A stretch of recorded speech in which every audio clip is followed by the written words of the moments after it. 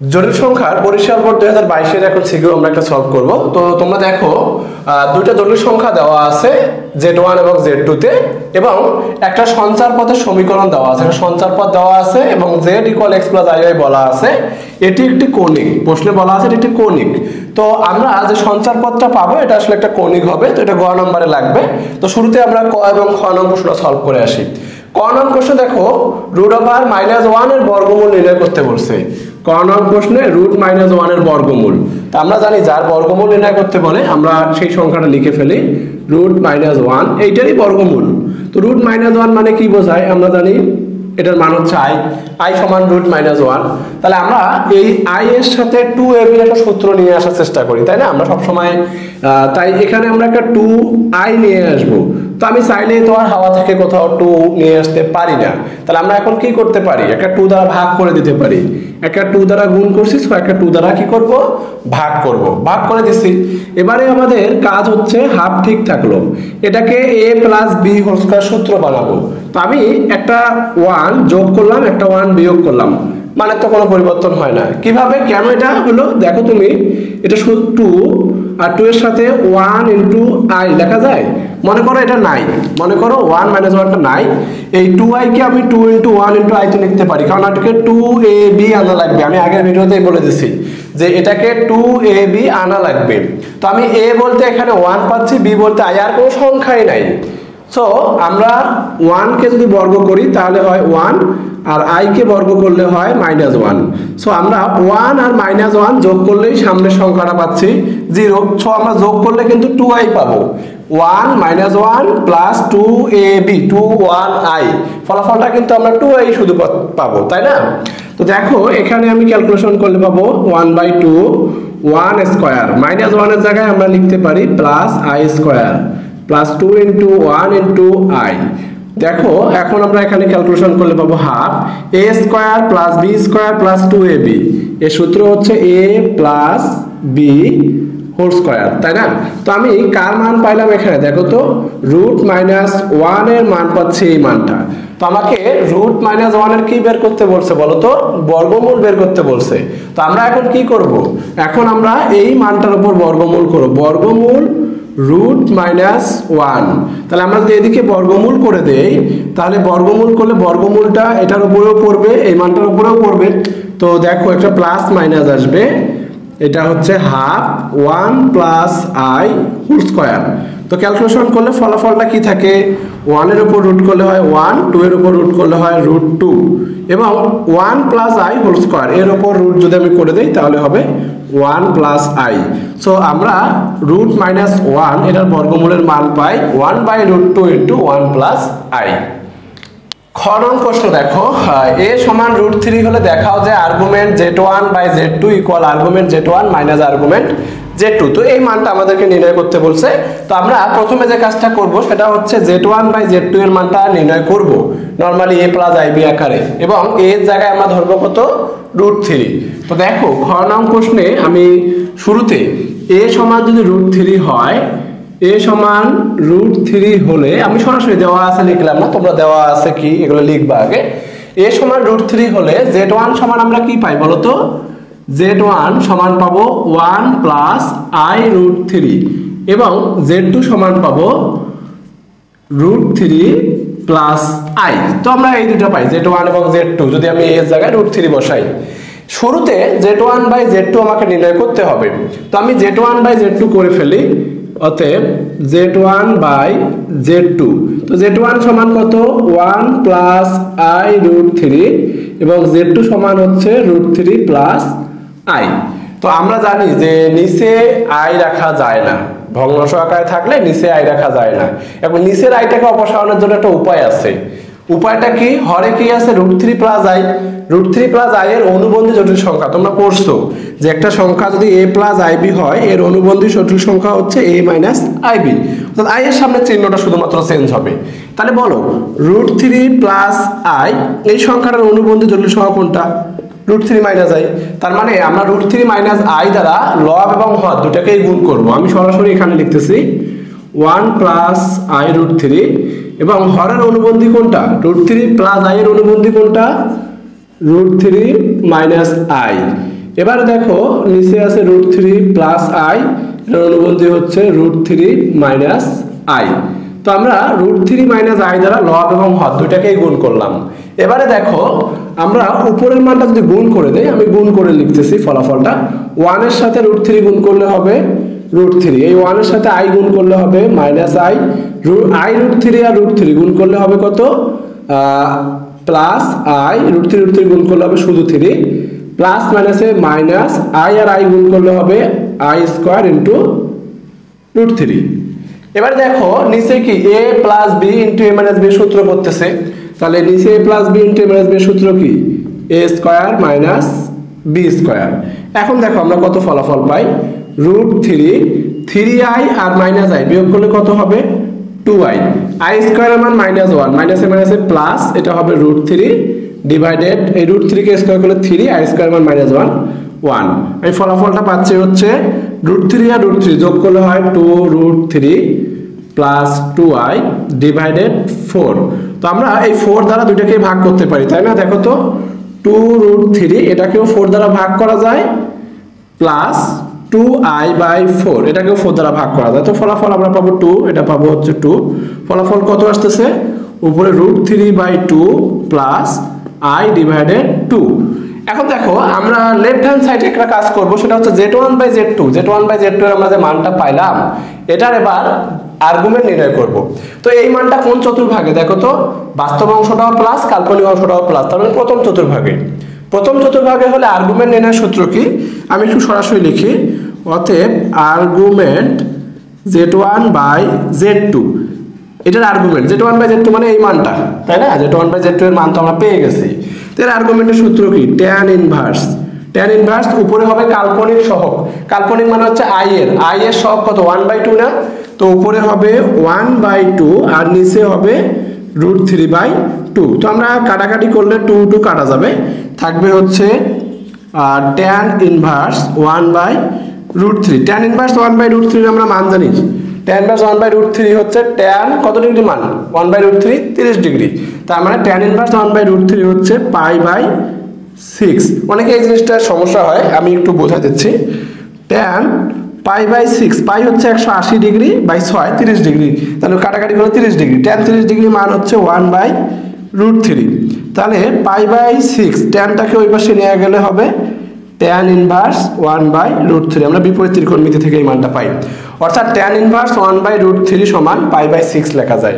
tan inverse 1/√3 সমান π/6। তার মানে আমরা আর্গুমেন্ট z1/z2 এর একটা মান পাইলাম। এবারে দেখো আর্গুমেন্ট z1 আলাদা করে বের করব, মাইনাস দিয়ে আর্গুমেন্ট z2 আলাদা করে বের করব। এখন আমরা z1 এর আর্গুমেন্ট বের করব, তাহলে আর্গুমেন্ট z1 এর আর্গুমেন্ট কত হচ্ছে, z1 এর আর্গুমেন্ট হবে, z1 তো আমরা পেয়ে গেছিলাম a প্লাস i√3, তাই না?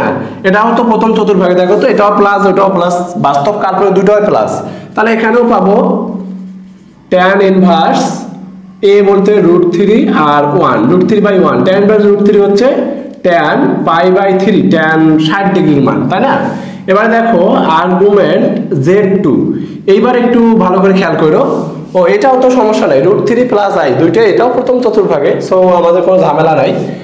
এটা ক্যালকুলেশন করলে হবে tan ইনভার্স i এর সহগ হচ্ছে 1 আর নিচে a মানে হচ্ছে √3, তাহলে tan ইনভার্স 1/√3 হচ্ছে tan π/6।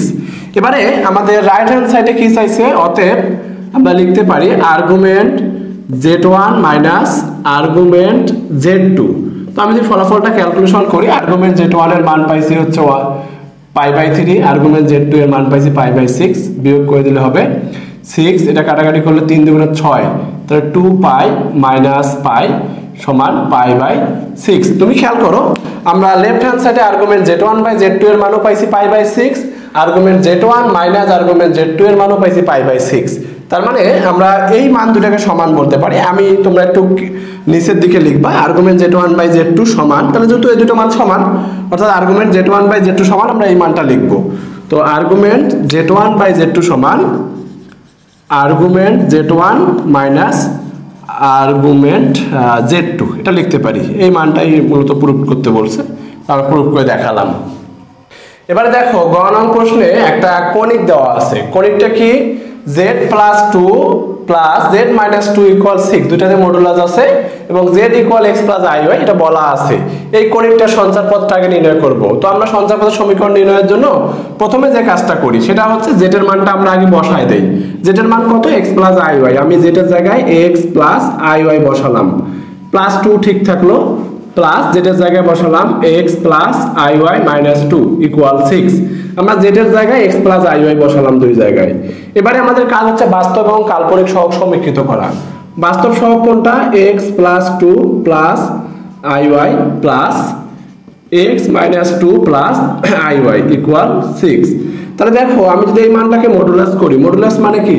প্রথমে একটা রুট দিতে হয়, তারপর বাস্তব সহগের উপর স্কয়ার। বাস্তব সহগ হচ্ছে এক্স প্লাস টু এর উপর স্কয়ার, কাল্পনিক সহগ ওয়াই ওয়াই এর উপর square plus root over x minus two whole square plus Y square equal 6।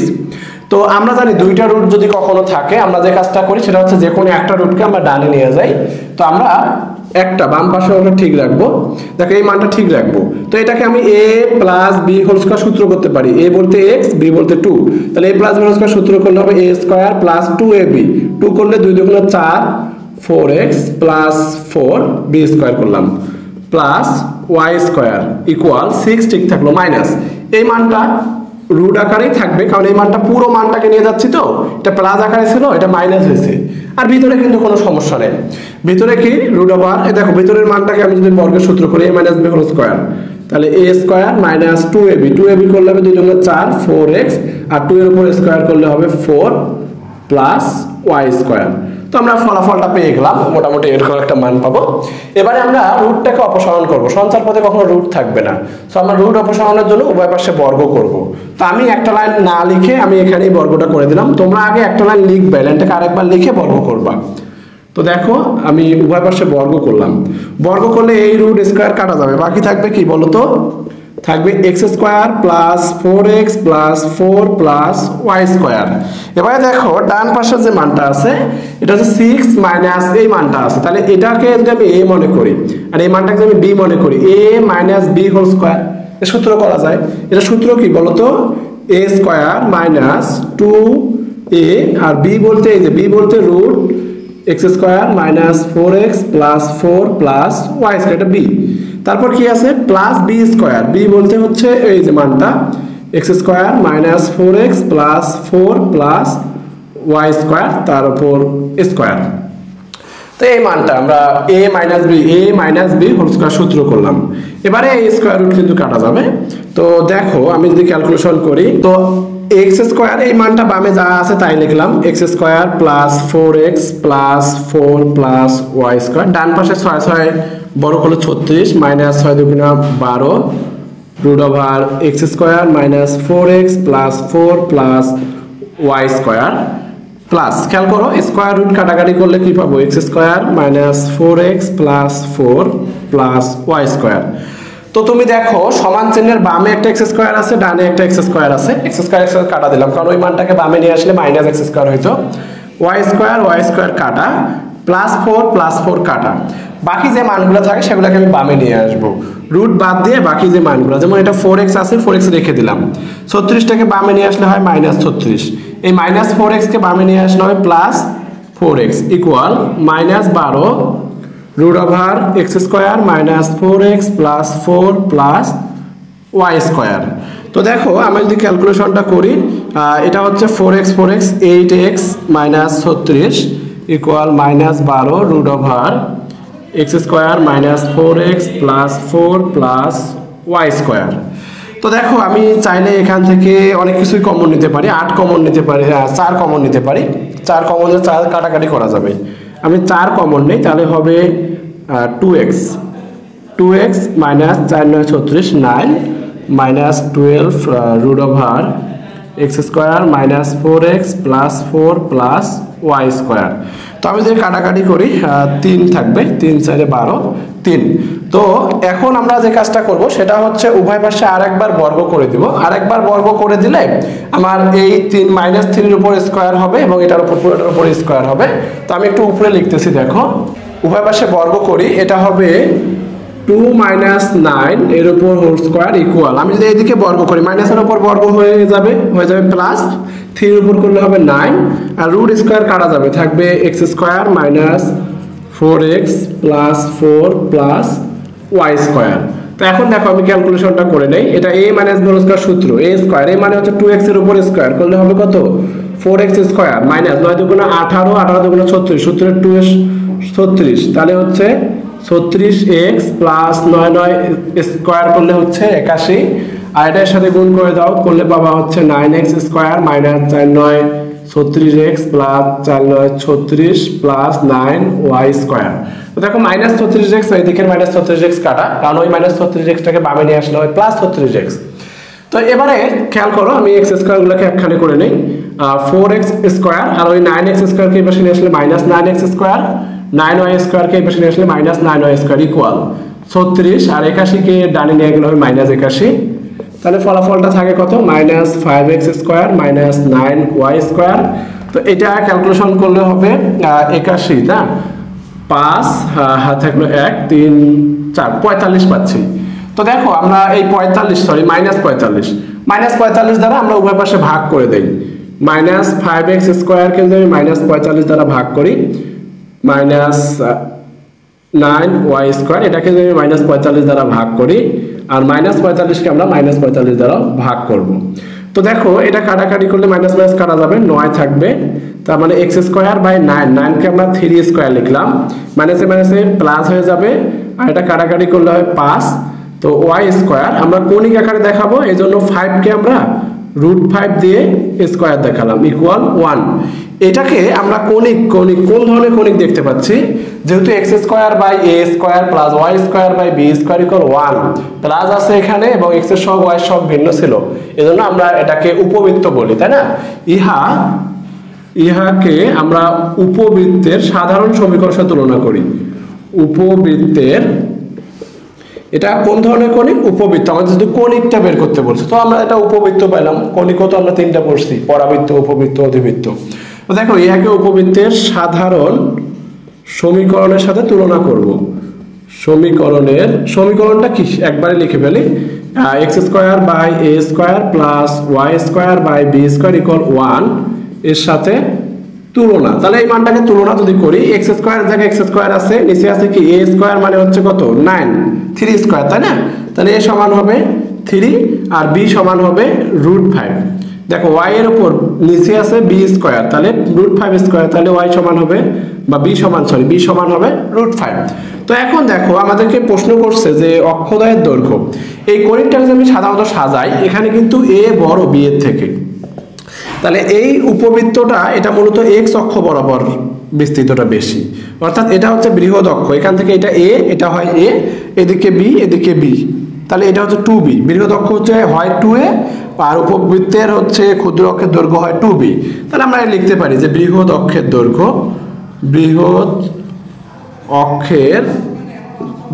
এটা অবশ্য কৌণিক না করলে হয়তো একটু বুঝতে প্রবলেম হতে পারে। তো বৃহৎ অক্ষের দৈর্ঘ্য আমরা জানি 2a, 2 × a বলতে 3 সমান 6 পাবো, এবং ক্ষুদ্র অক্ষের দৈর্ঘ্য হলো 2b, 2 আর b বলতে আমরা জানি এখানে √5 পাইছি, তার মানে 2√5। তো এই দুটো অ্যান্সার, একটা হচ্ছে 6 বৃহৎ অক্ষের দৈর্ঘ্য আর ক্ষুদ্র অক্ষের দৈর্ঘ্য হচ্ছে 2√5। এটাই মূলত আমাদেরকে নির্ণয় করতে বলছে। শুরুতে কৌণিকটাকে সমীকৃত করলাম, যে সমীকরণটা ছিল এটাকে সমীকৃত করলাম, এরপর সেই সমীকরণটা দিয়ে আমরা দুটো অক্ষ পাওয়া যায়, সেই অক্ষ দুটো দৈর্ঘ্য বের করলাম। তো আশা করি কোনো জায়গায় বুঝতে সমস্যা হয়নি। যদি কোনো জায়গায় কোনো সমস্যা হয় বা বুঝতে কোনো সমস্যা হয় তা তোমরা অবশ্যই কমেন্ট করে জানাবা, আমরা চেষ্টা করবো ভিডিওগুলো আরো ভালো করে উন্নত করে দেওয়ার। ধন্যবাদ সবাইকে।